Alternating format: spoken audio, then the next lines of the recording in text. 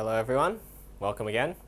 So today's lesson will be on the industrial chemistry option, and this series will be on surfactants and synthetic detergents. So in the previous series we sort of talked about saponification and soaps and how soap works. So in this set of lessons we'll be talking about surfactants and synthetic detergents and how they sort of relate to soaps and cleaning and things of that nature. Okay? So the first thing we need to talk about is emulsions. Okay? So an emulsion is just a mixture of different... Oh, actually, it's better if we just go to what is an emulsion. So an emulsion is a type of mixture. So it's essentially has no set composition, as all mixtures. And it consists of the dispersion of small droplets of one liquid in another liquid. Okay? So when we talk about mixtures, we tend to think of it as two liquids that can or two things that mix together that don't dissolve in one another. That's just any mixture. But an emulsion is two liquids that don't mix, where you have small droplets, which would be these pink particles, in another liquid. Okay, so a common one is oil and water. If you can somehow get them to the oil to become droplets, then it's an emulsion of oil and water. It's not the same as a solution because the droplets are not dissolved. Okay, so we just got to keep that clear in our minds that an emulsion is not a solution, even though they're two liquids sort of contained in one another, because the droplets don't dissolve in the water or in the other solution, in the other liquid. So an emulsifier is something that encourages emulsions to be produced. So soap is a surfactant, we know that. Soap reduces the surface tension of water, and it allows an emulsion to form between oil and water.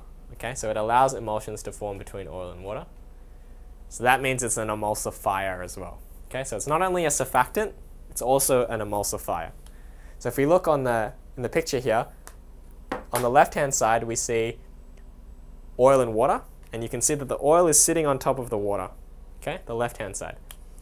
And this right-hand side is when we have soap, and you can see that the oil is now evenly distributed throughout the water because the soap has broken down the oil into small droplets to allow it to be distributed through the water. So soap also stabilizes the emulsion and prevents the two liquids from separating. Okay, so if you imagine, for instance, salad dressing, it's mostly oil and some other things. If you shake it, you can get it to homogenize. You can get it to mix correctly, and then you put it on your salad or whatever. If you let it stand, what happens is the oil tends to rise back to the top, and then you get a separation of oil on the top and water and other things on the bottom. Now, what soap does is it helps to stabilize that emulsion. So after you've gotten that nice mixture, that nice homogeneous mixture, the soap actually allows it to stay that way, stay mixed rather than separate. And we'll explain why shortly. But that's what soap does. That's not advocating adding soap to your salad dressing, but that's just an example of how it works. Okay. So the soap allows oil and water to mix by forming hydrogen bonds with the water and dispersion forces with the oil. Okay, so here's our soap molecule, these little almost tadpole looking guys. And this green chain or green tail is hydrocarbon, and that dissolves in the oil. Now this blue circle is the head of the soap, and it's negatively charged. So it attracts water molecules because water molecules are polar. Now the anionic heads of the soap repel each other and prevent the oil from merging back together. And that's why it doesn't form, that's why the soap helps to keep that emulsion stable, is because if you see these two droplets, if they try to come together, these negatively charged heads will actually repel each other. So those two oil droplets can't actually get close enough together to merge again because these negatively charged heads are actually just pushing them apart. So that's why the soap acts as a stabilizer for this emulsion. So other emulsions that we see around the world, homogenized milk. So when they say milk is homogenized, what it means is they've just mixed the milk such that it's a mixture of milk, fat, water, and milk proteins. So they've just stirred or they've somehow got the milk to stabilize as milk, fat, milk proteins, and water. Okay, so that's a common mixture that we see all the time, common emulsion. Butter and cheese are emulsions of oil and water, and not oil and water sometimes. Okay. Mayonnaise is just an emulsion of salad oil in vinegar with egg yolk acting as the emulsifier. So it's just a mixture of salad oil. Cosmetic and pharmaceutical creams are emulsions stabilized by synthetic emulsifiers. So they use some kind of petrochemical to help emulsify all these different chemicals that go in your creams and various other pharmaceuticals. And that just keeps it all together rather than separating. And I'm sure I've seen if sunscreen's been left for too long, it does tend to separate once it's gone, years past its due date. So you can see these things happen once the emulsifiers start degrading. So unstable emulsions. So an unstable emulsion will eventually separate back into its components. So that oil and water situation, you'll have oil on the bottom, oil on the top, and water at the bottom eventually. Okay, and that's what we call an unstable emulsion, because it'll eventually just separate that way. Products labeled shake well usually contain substances that form an unstable emulsion. So salad dressing is one of them. Sometimes you have to shake it in order to get it to mix properly. Shaking the container causes them to form an emulsion for a short time, and then usually at that time you'd eat it or something, and so it won't matter anyway. Once you've eaten it, it's gone. Okay. So that's the preliminary work on emulsions that we need to cover before we look at soaps, detergents, and synthetic surfactants. So we've learned about what an emulsion is and some common emulsions that we see every day.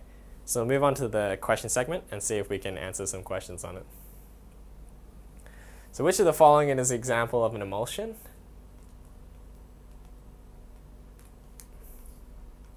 Okay, so molten NaCl is a single substance, not a mixture. So that means obviously it's not an emulsion, simply because it's just one chemical. An emulsion is a mixture of two chemicals at least. Oil floating on top of water. In this instance, because the two are one sitting on top, it's not an emulsion because it's not forming little droplets. So it's not an emulsion. Water saturated with sugar. This is a solution because the sugar is dissolved in the water. So the sugar is actually part of contained within the water structure, whereas an emulsion is just, it still sits outside of the solution. And homogenized milk. This is an emulsion because it contains droplet of one liquid, which is the milk fats, distributed through another liquid, which is the water in this case. So that's our answer. Which of the following best describes a surfactant? Well, a surfactant changes a substance's surface tension. Okay, so surfactant, surface. So it just sort of interacts with the surface tension of a substance, and that's all a surfactant does. So it's a surfactant changes a substance's surface tension, and that's all it does. Is homogeneous milk a stable emulsion or an unstable emulsion? Explain your answer. Okay. Milk is a stable emulsion. Okay. Even after a long time, it won't separate into two different layers like an unstable emulsion.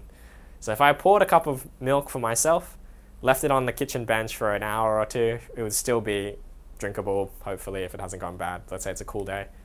It will still be drinkable once I get back, and it won't separate into different layers. The homogenization process produces this stable emulsion, and however, usually, fat in water is an unstable emulsion. So through this homogenization process, we get a stable emulsion from something that would otherwise give us an unstable emulsion.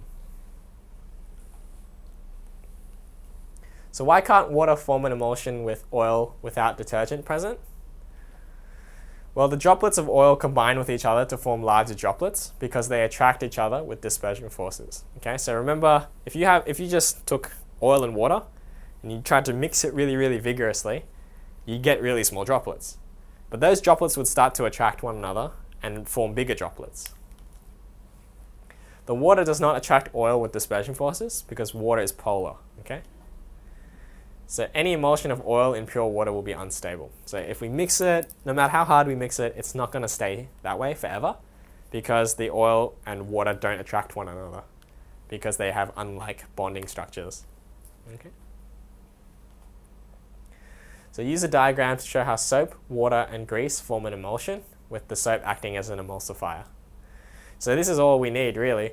If this is the oil droplet and the rest is water, you can see that the soap negative heads actually repel one another, so they keep the oil droplets away from each other, which allows them to remain small, and so they don't end up, reforming these big droplets and sitting on top of the water anymore. Okay. So that concludes today's lesson on emulsions. So we're going to continue this and branch out this study into surfactants and detergents. So I look forward to seeing you at our next lesson.